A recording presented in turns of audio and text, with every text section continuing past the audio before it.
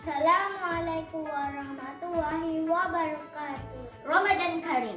We hope everyone is energetic and healthy during the fasting month. I am Zahra from 3 Nubatita. And I am Zyad from 1 English.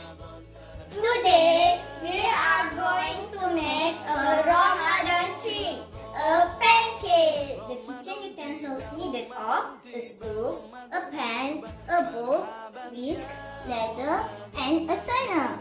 The ingredients are 1 cup of flour, a pinch of salt, 3 tablespoons of sugar, butter, 1 egg, and 1 cup of fresh milk.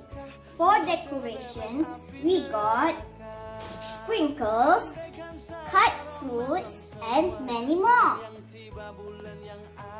Okay, now we are going to prepare for the pancake. First, let's put in the dry ingredients.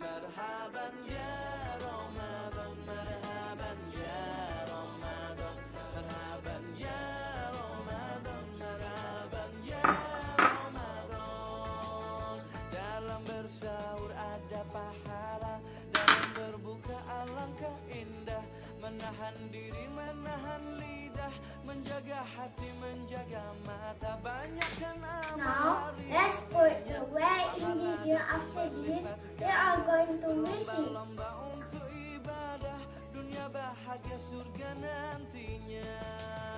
Ramadan tiba, Ramadan tiba, Ramadan tiba.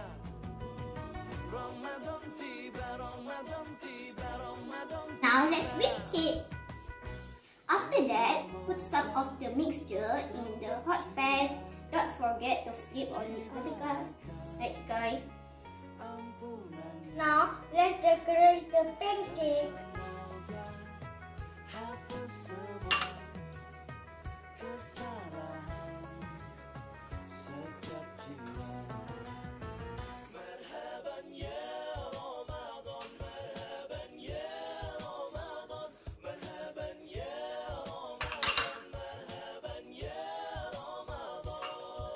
Yay! Yay! It's finished. We hope you have a nice time with us. Until next time, bye!